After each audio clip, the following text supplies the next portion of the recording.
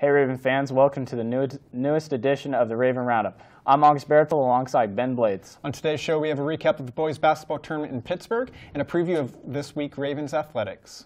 On Friday night, the Raven men were in Pittsburgh, Kansas to take on the Blue Valley Northwest Huskies in the semifinal on the Florida Classic tournament.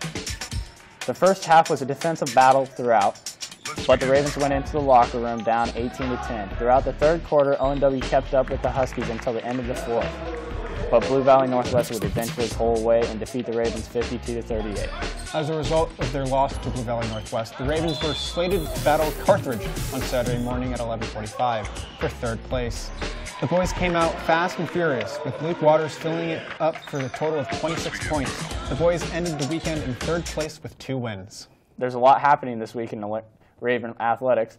Tonight, the bowling team is competing against DeSoto and Washington at KCK Bowl. The bowling team has a Sunflower League meet tomorrow at College Lanes, where they will battle Olathe South, Shawnee Mission East, and Shawnee Mission West. Hopefully Jared Coker can get another win.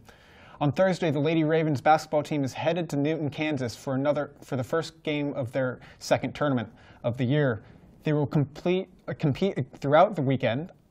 Also on Thursday, the boys swim and dive team is going head-to-head with the Shawnee Mission West Vikings. Finally, on Thursday, the cheer team is traveling to Dallas for the NCAA High School National Championship. To finish off the week, the Raven boys basketball team will take on Topeka West at home. If you can't make it out to the game, tune in to TV 25 or the Raven Daily YouTube channel to watch Ben and I call the game. Good luck to all the teams competing throughout this week. That's all we got today for the Roundup. Check back later for more updates on Raven Athletics. Have a nice day.